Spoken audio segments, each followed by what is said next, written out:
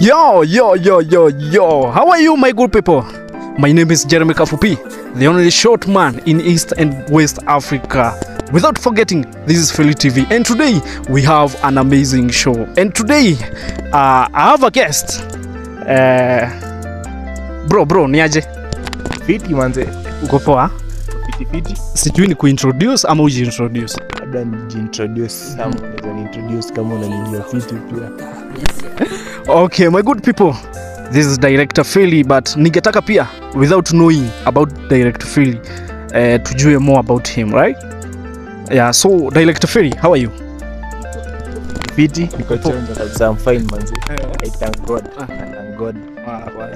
Wacha hii tuweke hapa. Yeah. And thank you for coming to the show. And then I appreciate pia kukunita hapa pia. This is fine. First question. Ushaiona mtu mfupi? As in, ushaikuwa na mtu mfupi? Kuna story nasemanga kwanza, niliona kwa Wasafi TV. Hiyo Jamal April. Alikuwa akisema watu wafupi wataenda event. My brother, unajua sijui kama nisimame unione, but kuna kitu nataka uelewe. Being short, it's like a gift. It's a gift, as in mtu mrefu sasa aje unaanza kurefuka aje, as in when mtu alafu unarefuka how, as in aje. But welcome to the show. Anashanga mbona uko mfupi. I'm so happy to have you in this show. The show is called Level Up, guys. This is the name of this show, and today we are starting episode 1 with Director Philly. So keep tuned. So bro, uliniambia uko na vitu mingi sana unataka kutuambia. Manze niko na ukasema ni mingi and manze niko na story. Yes. Niko na story, sijui nifanye ama iko but tuchapie bro. Sometimes me feel kama funny, sometimes na feel kama inanipiga, sometimes na chile. So manze, kuna chile, dem. Chile manze, okay. Jana. Unaona tabia ya watu warefu, sielewi kwa hiyo.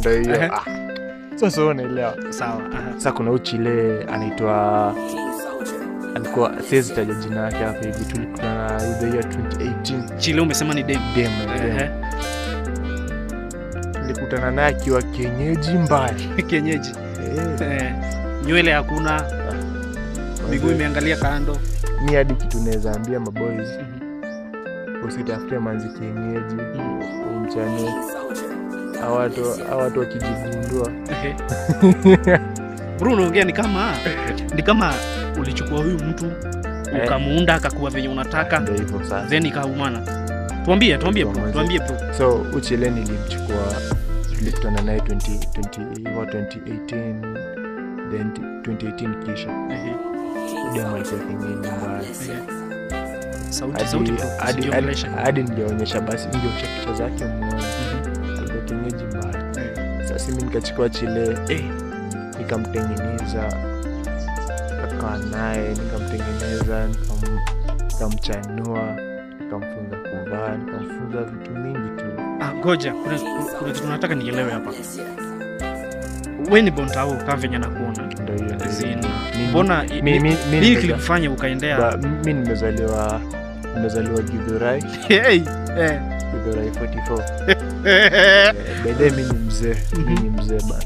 Siwezi sema miaka yangu but unaona ndevu, mimi mzee. Sawa. Mimi mzaliwa Githurai 44. So ulizaliwa huko? Yeah. Mbona ukaendea kienyeji, as in kuna mademu safi, watu wenye washachanuka? Nilikuwa nasikianga wanajua kuvaa. Nilikuwa nasikianga ati wasichana kienyeji manze ni wasafi kwa fit. Ngoja, unanichanganya. Juu sasa umesema ajui kuvaa tena ni msafi ama unasema usafi gani? Mimi nataka kuchukua yangu nitengeneze. Okay. Ama ndio vile nichukua manzi.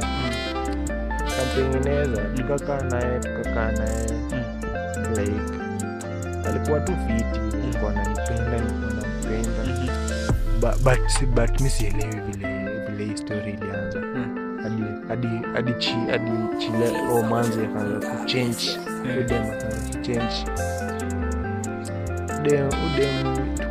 Ilifika the year 2020. Sasa alipata job. Tulikuwa bado tulikaa naye kiasi.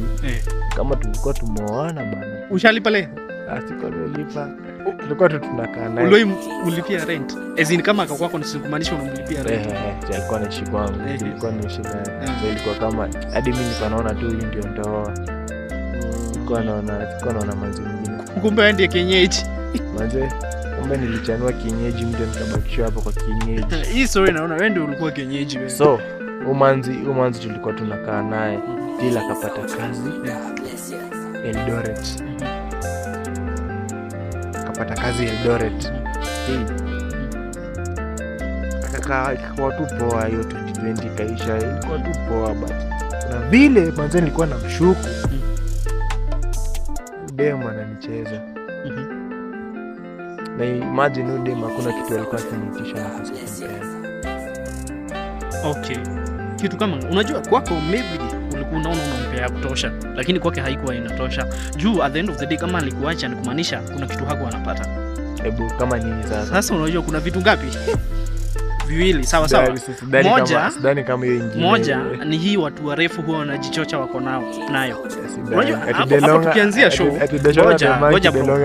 Si mimi nilisema, unaona? Si mimi nilisema, unaona? But tukianzia show, mimi nilikushow. As in unakuwa mrefu how are you even starting? As in aji ati wewe ni binadamu alafu unarefuka. Okay. Sasa tulia kwanza nikupe story. So watu wafupi mko na kierere. Tulia nikupe story. Haya. So huyu manzi pin tukakaa naye like tukakaa naye alikuwa kiende alipata job Eldoret. Tafianga job kaenda afanya. So every end month alikuwa anakuja tunapatana. Every end month alikuwa anakuja tunapatana. Tunakaa pamoja kama 1 week kama 2 weeks tena anarudi job. Lakini uko na shida, na shida. Hakuna shida. Nikuuliza kwa mwezi mmoja mna weekend. Bro, siku hizi watu wanaonana daily. When weekend tu. Alafu unasema uliachwa, endelea. Ndio hiyo sasa. Watu warefu. Sasa mimi nilikuwa nakaa naye. Then nikafika ilikuwa 2021. Umanzi aliamua quit job. Umoe. Aliamua quit job akakuja kukaa na mimi. Ulimpea mimba.